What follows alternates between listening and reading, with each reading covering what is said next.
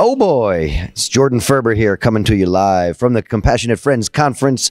I'm here as always to honor my brother Russell, who passed away in 2002. It's always been a hard thing to deal with, and I've tried to keep my sense of humor about it all. So one of the most important things for my process has always been to find things to laugh at and things to joke about and find ways to keep my wits about me. It's always hard to do that. I tell people all the time I go to a support group for bereaved siblings, and turns out that's a great sentence that you can use if you ever need to get out of a conversation. Usually followed by me being alone with my thoughts again. You are welcome.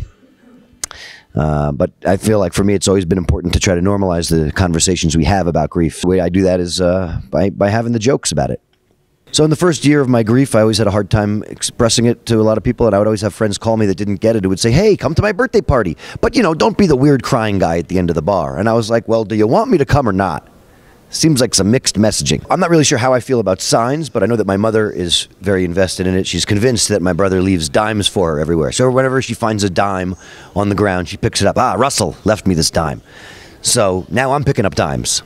But I'm always a little self-conscious about it. I always feel like there's somebody watching me. Every time I pick up a dime from the ground, I feel like there's somebody like, oh, told you he was Jewish.